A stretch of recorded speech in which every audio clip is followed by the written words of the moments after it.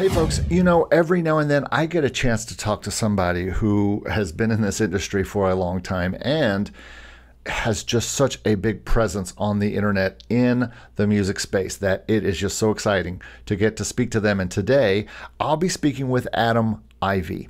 Now, if you don't know who Adam is, you're not watching YouTube very closely.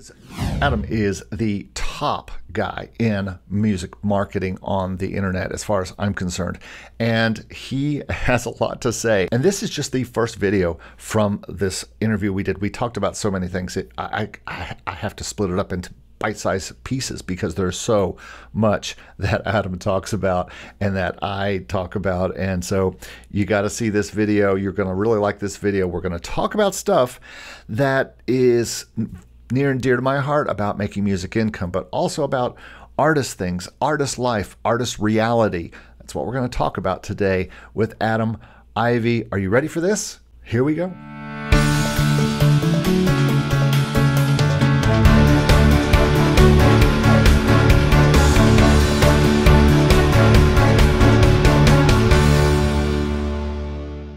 So if you know anything about the online music marketing space, then this guy right here in front of you is very familiar to you. He's been on my YouTube watch list for years and should be on yours if you're not watching him every day. I don't care what you do, if you're a composer for licensing or if you're an artist or if whatever you are, you need to be watching Adam Ivy. Adam, thank you so much for being on the channel. I appreciate it. My pleasure. You know, it's always great talking shop with like-minded people, and that intro was like made me feel really good about myself. So thank you for doing that, my friend. That's what I'm here for. Just here to make you feel better. As you know, this is a music income channel. I speak to all kinds of people, not just artists, not just songwriters or beat makers or anything like that, but everybody who is trying to figure out a way, just like I did, just like you did, to figure a way to make an income in music and pay our bills with it. And it's maybe some bills, it may be all bills, and we'll talk about that. But yeah, let's ask the first question that I ask everybody on this channel, and that is, how do you make music income? So since the music isn't anything, I mean, a few $1,000s a year, but it's nothing that I would be like, you know, on an ad being like, I got this private jet from the, like, you know, I'm not that guy. Mm-hmm. You know, the music marketing education business is a 7-figure business. I have a laser tech business in the photonic space called Unified Laser. That's about a 7-figure business. I have also another business to help music producers and beat makers called thecharts.com, where beat makers and instrumentalists can sell their beats, their services. And I make a little bit of money on that. The website was not cheap to develop, so I'm still working on breaking even there. And yeah, I mean, I do, you know, just like we were talking about earlier, you know, I have a YouTube channel and that probably does 30 or 40 grand a year. And in AdSense revenue, and then the sponsorships that come through on occasion. I mean, it's crazy how all the different streams of revenue kind of just trickle into like one major, major thing that I send to the accountant and he figures it out. But, you know, I'm blessed to have, you know, 10 salaried employees now that are, I mean, between the businesses that are, you know, here to make sure that all of our clients have as much success as possible. You know, this is, my program, you know, my mentorship program is probably about 9 months away from being nationally accredited, which is exciting as well. Awesome. Been working on that. In my opinion, are no different than when I was, you know, making music just feverishly. It's building something. It's taking something up here and creating something. And a lot of people, a lot of purists don't like my viewpoint on this, but I think that music is ultimately a great stepping stone into other opportunities, whether it be a creative space, whether it be businesses. I think that's how you build actual wealth and longevity. Do you feel that music income can be a viable way for people to pay bills? And if so, how do they get to that? That's one thing I'm really interested and passionate about is, and I know you are too, is helping people realize their music, their music talents, and take them and make income with them. Where do you start with that? Yeah, man. I mean, so many people reference the old Kevin Kelly dissertation, the 1,000 true fans. Right. If 1,000 true fans give you $100 over the course of a year, you can make it. Like, $100,000, and then he doesn't mention that after taxes it's about 63. The thing is, though, I think that 5,000 people over the course of 24 to 36 months is absolutely attainable if you really just focus on building a business around your music and your brand. And if you think of 5,000 people giving you $50 a year, give or take, with some churn, that's over $200,000. And I know that I'm oversimplifying that. Not everybody is positioned to be able to do that. Soft skills matter. Charisma matters. How you present yourself matters. Your energy and your excitement, which would tie into that charisma. All that matters when you're in the public forum. Obviously, you know that there's people making healthy salaries, healthy, income, work in the back end of the music industry. I just talking to a good friend of mine, Chris Bradley, the other day about how the music industry, in my opinion, is like a restaurant. You got the front end and their front of house, and you got the back of house. And so you don't always have to be the person that's trying to get on America's Got Talent, trying to pack out 100,000, person venues. One of my students is making $3,000 to $4,000 a month just on Twitch streaming, like literally gigging on Twitch. And now she's finally, shout out to Jennifer Jess. She is an awesome, beautiful human. And killing it on Spotify and all that good stuff. But the vanity metrics really don't mean that you have a genuine connection with anyone. Yeah. Lord knows a lot of those vanity metrics are complete BS. And so a lot of signed acts, complete BS. And so what we have to do, though, is we have to look at what are we comfortable with? What are the skill sets and the things that you're familiar with? I'm going out on a ledge here, but like, what happens if you worked all through high school at like a retail clothing store? Well, now you know merch, the customers, the clientele, the presentation. Maybe as you're growing, you'd be great at coming out with your own merch. Whether it be just merch for you as a personal brand or launch a clothing line of some sort. Maybe you launch a clothing line for creatives, for other bands, for other acts, and you're doing all the fulfillment, making a percentage, and that's helping you fund your music career. I think all too often people love to adopt this starving artist mindset where they're like, I have to drive Uber Eats for 12 hours a day in order to pay for that session that I'm getting, once a month or something. Like, okay, like you could do that stuff from home. You don't necessarily have to take all of your money. And like, why did you move out of your parents' house? They were like perfectly happy that you're there. You're like 19 years old. Well, I got to do this.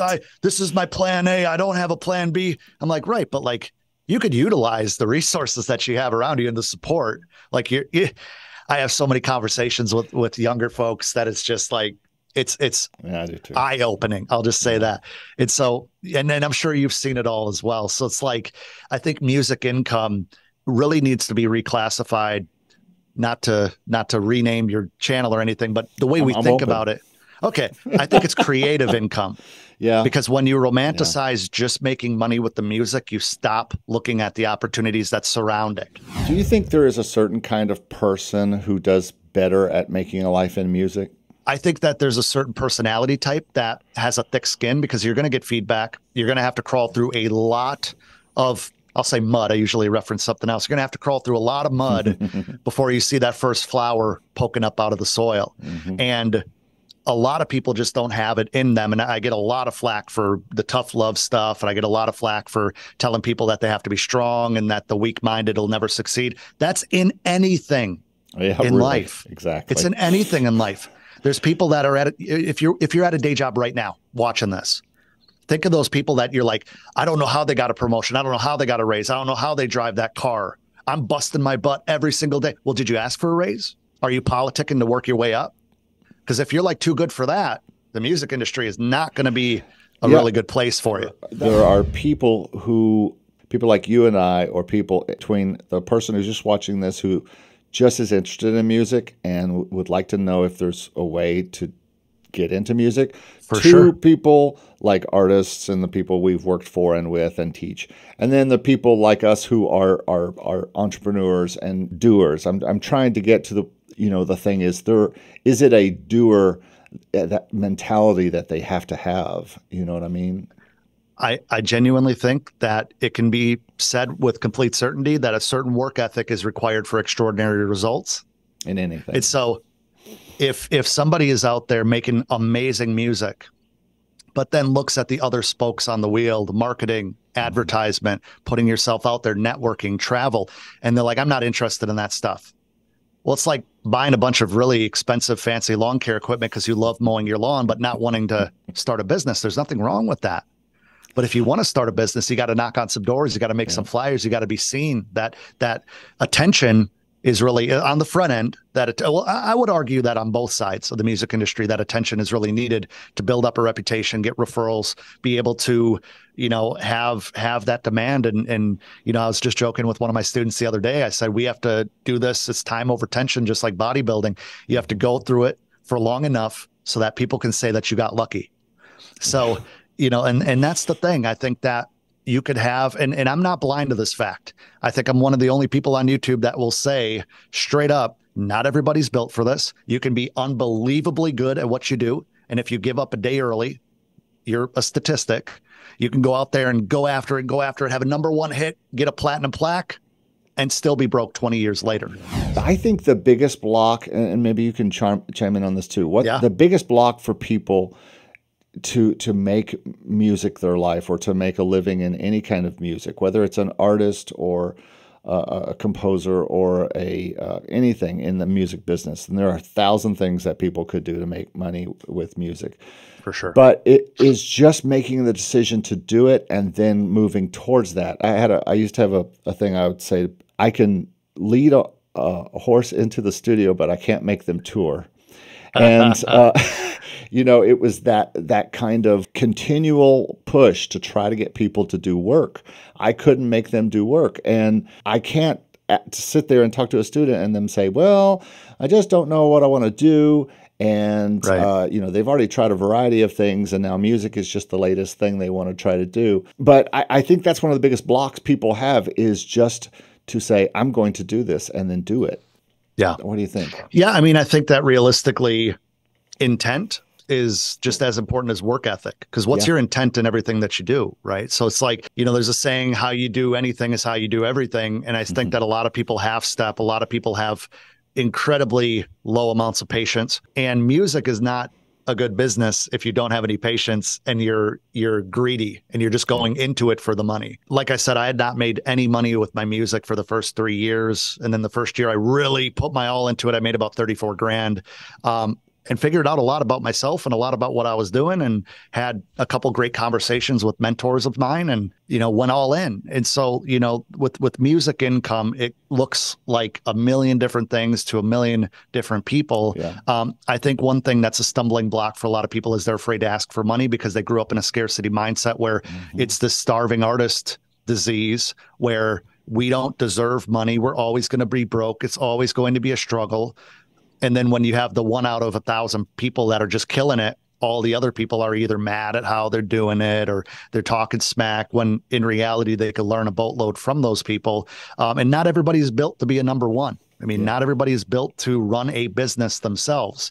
A lot of people are great #2s, #5s, helping somebody else.